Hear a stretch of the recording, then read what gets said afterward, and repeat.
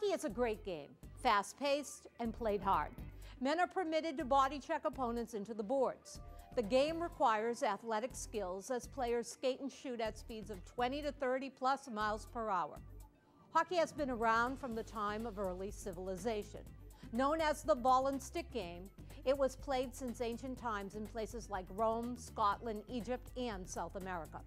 The first organized indoor game was played at Montreal's Victoria Skating Rink in 1875. The game featured the use of a puck instead of a ball to prevent hitting spectators.